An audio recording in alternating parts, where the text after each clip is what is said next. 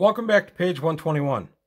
Today we're going to take a look at not only the Dungeon Master screen a little bit, but we're going to take a look at a supplement in WG6 to the Dungeon Master screen. This is Isle of the Ape by Gary Gygax.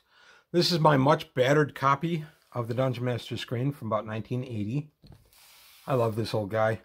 All the pop stains and beer stains on it from over the years. But the part I want to look at is the attack matrix for monsters.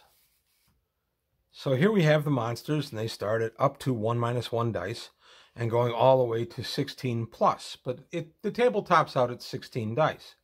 So to use the extreme example, if I have a 16 dice creature and it wants to hit armor class -10, then it needs to roll a 17. And pluses add to that and everything else. And that's all well and good. But if I have a 25th level creature, it still just needs a 17, no matter what. 16 plus, that's where the matrix stops. And that's where this guy comes in. WG6, Isle of the Ape. Very good module, by the way. A nice homage to the original King Kong from 1933. And I've always loved one of these. I'm a big kaiju fan, as you probably know by now if you follow the channel for any length of time. My sons are both massive Godzilla fans. I am a big Godzilla fan also. But hey, gotta love Kong. Kong was the first one I remember seeing. So we take a look inside this excellent module. And by the way, I took a look at this module a few years ago on the channel in detail. But I didn't dwell on this a lot. We get in the back of this module, kind of unexpectedly, we get a supplemental attack matrix for monsters. So now, my armor class of -10, I needed a 17 for my 16 hit dice creature. My 25th hit dice creature now only needs a 12. And if he's 26 or more, he only needs an 11, and then the chart is just tremendous. So my to hit armor class 0 is a 1 at 26 and up. By the way, a 1 at our table, a natural 1 on the dice, always misses no matter what your bonus is, no matter what the situation you miss. If the opponent's tied up, completely helpless at your feet, waiting for you to just go ahead and kill it, and you roll a 1, you somehow biffed it. And it can be a lot of fun. But going back to the chart, if you look, it picks up right where the other one leaves off. So it's 16 plus, actually skips 17, I guess.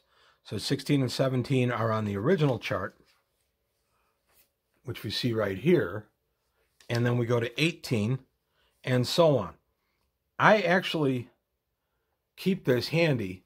I keep a copy of this with my Dungeon Master notes for when I run very high-level games. I have used this many, many times. Sometimes you bring out that high-level monster and you just need this. And an interesting point on this, too, at the bottom it has a note here. Negative numbers indicate additional damage inflicted to automatic hit. So if my 26 hit dice monster, for whatever reason, is looking to hit something armor class 6, he needs a -5 to hit it. If he rolls anything but a 1, he hits. He adds another 5 points of damage on top of what he's already done. So that's kind of a neat little twist. And I like that's in there. And this is a little known thing because obviously this module was published in 1986, I want to say, and never received a lot of notoriety for this matrix being in the back here. But lest you think I'm running a ridiculous game and, oh, I need that, and I'm running a too high level campaign, you take a look at Unga here, who is their King Kong knockoff. He's 24 hit dice, and other giant apes are 18. That's why this is in here. We have all kinds of creatures on this Isle of the Ape that can hit you and hurt you and make it easier, and they go off the chart of the Dungeon Master screen. So that's why the supplemental attack matrix is in this particular module. I've always loved this module. It's a nasty module. If you get an opportunity to grab it, please, do yourself a favor, do. It's available on Drive-Thru-RPG for, I think it's $5. This module is fun because it's got a tropical setting. So when you're dealing with the tropical setting, you are having your clothing rot, your arrows are warping, things like that. And then once we get into Unga's lair, we get into another planar area, and we end up fighting all kinds of creatures that are lurking out and about in other planes, but are attached to this demi-plane. And the Isle of the Ape is reached in this one by ship, but I have heard rumors over the years that this was actually part of Gygax's Castle Greyhawk.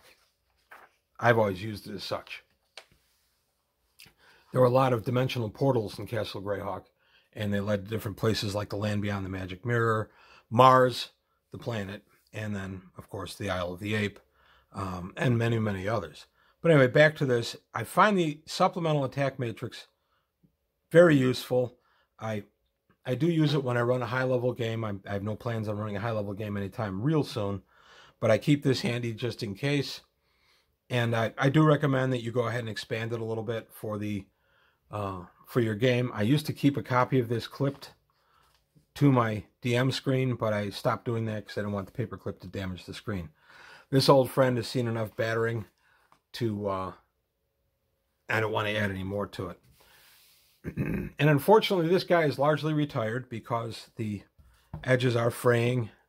If you look at the spine right there, and it's just getting beat up. It's seen a lot of love. I used this for many, many years. But my players know when this particular DM screen is sitting in front of my spot when we're going to play, they know that I've whipped up something special. If I bring this old friend out, then they know that they're in for something a little different that night. But anyway, I just want to recommend The World of Greyhawk, Isle of the Ape, the Dungeon Master Screen supplement that's in the back of the module. The module's outstanding anyway, and as I said, I took a look at it a few years ago on the channel, but I recommend getting it for that one page of nothing else for the supplemental attack matrix for monsters. But that's all I've got today on page 121. I want to thank you for your time. Thanks for watching. Please leave comments below. Like and subscribe. Take a look at the Patreon. Help me out there. And I'll see you next time. Thanks for watching.